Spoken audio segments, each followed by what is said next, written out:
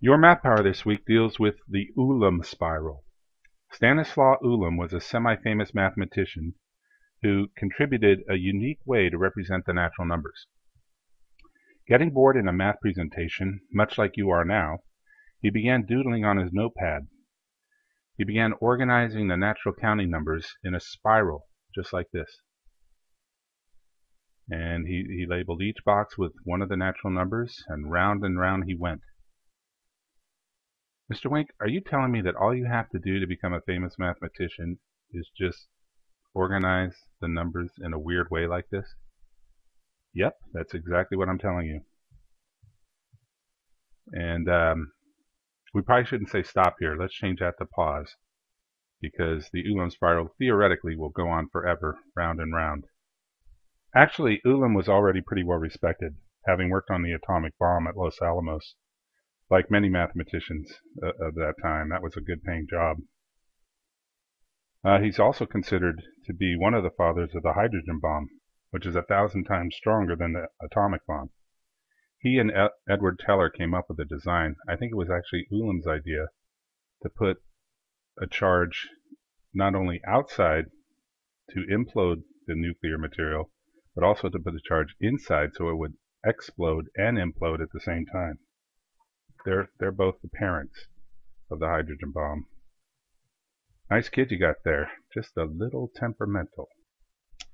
Anyway, back to the Ulam spiral. This wouldn't be much on its own, but it's what he did next that makes this image unique and very popular. He began shading in the prime numbers. So you remember a prime number is a number that's divisible only by 1 in itself. Sometimes when you get a big number, like let's say 39, is 39 prime? No, because the digits add up to 12, and since 3 goes into 12, 3 goes into 39, so I'm going to skip that one. Now, mathematicians have been looking for patterns in the primes for thousands of years, and just haven't found anything, because they're pretty much randomly scattered, it looks like.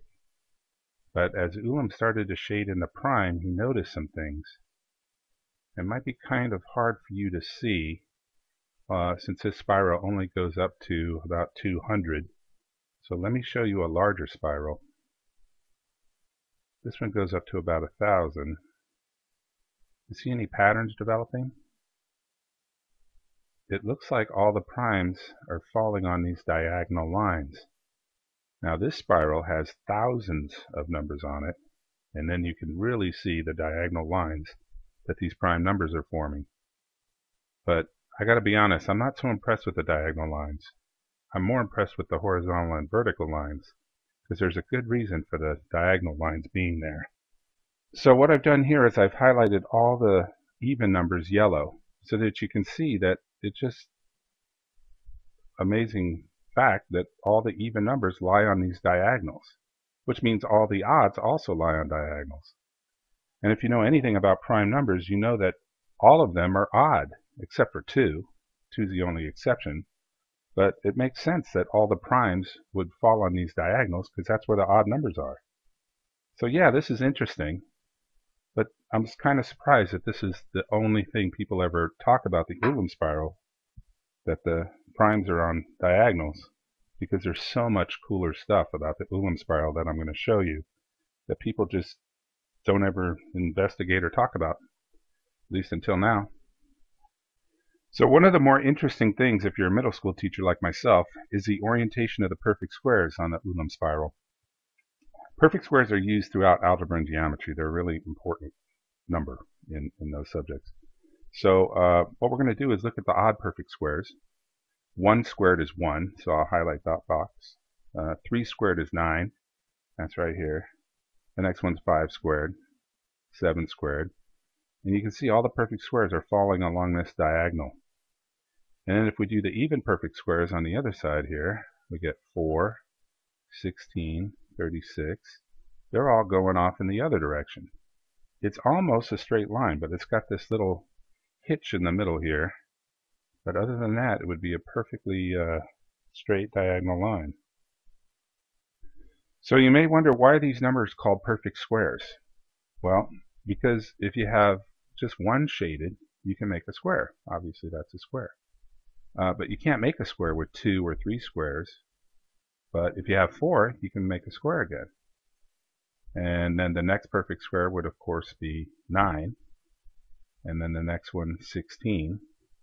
And you see how they get their names. 25 is the next perfect square, 36, etc.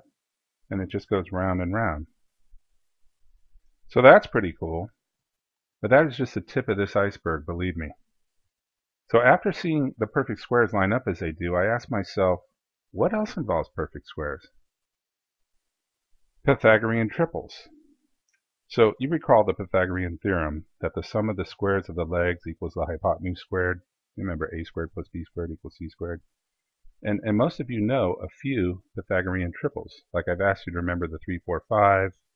And every multiple of that, of course, is a triple. But the 3, 4, 5 family, I asked you to remember that. And the 5, 12, 13.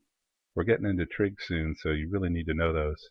At least those two. But there's a whole bunch of them. 8, 15, 17, you're probably not going to remember. 7 squared plus 24 squared equals 25 squared. That's another family. But what I want to focus on for the moment is the heads of these families. The most simplified version of each one of these families of triples. They're called primitive Pythagorean triples. So here's a list of primitive Pythagorean triples. And there are formulas for finding these primitive Pythagorean triples, which I'm not really going to delve into here. But you can see the formulas at the top of the last 3 columns there. You just select values of m and n and follow 3 simple rules. M has to be bigger than n, and m and n can have no common factors. This means if m is even, n must be odd, or they would share a factor of 2. This is also why m equals 6 and n equals 3 is not on this list, because they would both be divisible by 3. And you don't see m equals 9 or n equals 6 on the list, or m equals 10 or n equals 5 on the list, etc., because it would be breaking rule number 2. And then the final rule is if m is odd, then n must be even. So during winter break, I made this huge list of Pythagorean triples. Actually, somebody else did. I just Googled it, but I could have if I wanted to. So I thought I would plot the hypotenuses of these primitive triples on the Ulam spiral to see what it would look like. And what a shock. So why not plot the legs? I don't know. They just seem kind of arbitrary to me. My intuition told me that the hypotenuses would be more interesting. Intuition is what makes us human and separates us from computers that just calculate. Computers can't play or imagine, or think about, well, what'll happen if I combine this with that? This is one of the themes I watched on a video over break called Dangerous Knowledge by David Malone. It's a great video. We're going to watch it, and it talks about why some mathematicians go crazy or commit suicide. It seems to have happened to a lot of mathematicians in history. So remember everything in moderation, guys, even your math. Remember that. Anyway, I digress. But I'm trying to mix up your math with a little bit of humor so you don't go crazy. So back to the Ulam spiral, I began highlighting all the hypotenuses of these Pythagorean triples. And as I went through my list, I noticed some of them repeated, like 65 was 33 squared plus 56 squared, but it was also 16 squared plus 63 squared. So I double boxed that one, and I hit a bunch of those that were double boxed. And I just went round and round until I saw this pattern. So you see any patterns? Throughout this process, I made 3 different size Ulam spirals. This is the smallest one I made. It only goes up to about 200, so you probably don't see much. So I made a bigger one that approaches 1,000.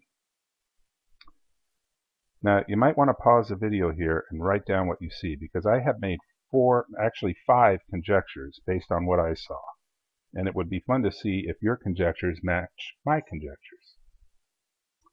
Okay, so here's conjecture number 1.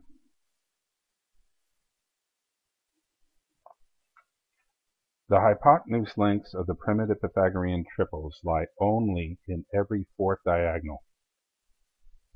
I'm highlighting the 4th diagonals here, so you can see what I mean by a 4th diagonal. Now, I did a little bit of research, and I think these 4th diagonals are called mod 4 numbers. but I'm not quite sure. I do notice that all these numbers in the fourth diagonals are 4 apart from each other, and that's what a mod 4 number is. It's when you're counting by 4s, basically. So why must Pythagorean triples be 4 apart from each other, or some multiple of 4 apart? Answer this question and you will prove conjecture number 1. So conjecture number 2. Every prime number in the fourth diagonal of an Ulam spiral is a Pythagorean triple. Now, this one seems much harder to prove. Are these numbers in the fourth diagonal special? I mean, we know they're all odd, and they're 4 apart from each other, or some multiple of 4 apart. But why would all the primes in this class always make the hypotenuse of a primitive Pythagorean triple? If you're interested, you can look up Fermat's 4n plus 1 theorem, which was first proven by Leonhard Euler in 1747, about 100 years after Fermat first discovered it. This conjecture has already been proven, but what's so impressive to me is that these guys recognize this relationship between some primes and the Pythagorean triples without ever seeing an Ulam spiral. So conjecture number 3, I probably could have combined with conjecture number 2 to say that every prime in the fourth diagonal makes a unique Pythagorean triple, but I decided to separate it because it sounds more impressive to have 5 conjectures than 4 conjectures. Plus, conjecture 3 is also sort of related to conjecture 4. Yeah, conjecture 3 is pretty simple. No prime in the fourth diagonal is a Pythagorean triple in more than one way. If you look at all the primes, they're only boxed once, and no more than once. So to see conjecture number 4, I had to make a larger Ulam spiral. This one approaches 2700. I'll do the diagonal so you can kind of find the fourth diagonals there. Conjecture number 4 says that every composite triple is a triple in more than one way. Maybe 2 times, maybe 4 times. There are 3 numbers here that occurred 4 times. 1105, 1885, and 2465 all occurred 4 times. In other words, these are all the ways that you could make 1105 in a Pythagorean triple. Could a triple work 6 ways or 8 ways? I don't know. I'd have to make a larger spiral, and I'm not going to go down that road. So I noticed there were some exceptions to my conjecture number 4. You notice 25 is only boxed once. Same with 169. All the odd perfect squares, they're only boxed once, which means they're composite numbers, because you see no primes in that list, that diagonal list there. But they only work in a Pythagorean triple one way. Similarly, I found 5 cubed to be an exception, and 13 cubed is only boxed once. So I made the exception that for perfect numbers, you're only going to find one way to do it, and I think it has to do with the limited number of factors they have. So the last conjecture is probably going to be the hardest to prove.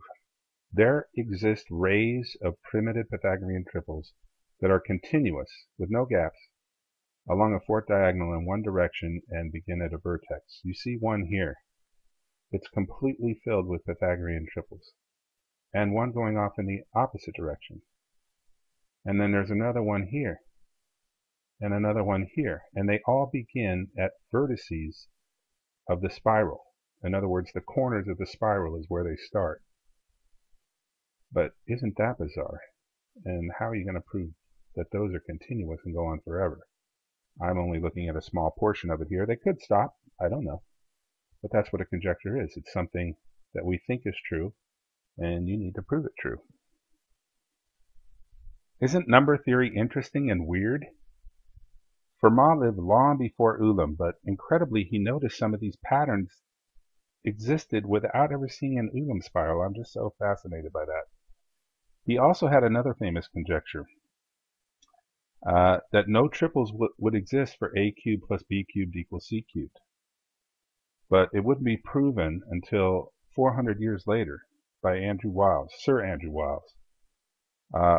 Wiles proved this a few years after I started teaching, and I can't understand his proof, I'll be honest with you, but I can marvel at what it must have taken to do it, at what must have gone into it.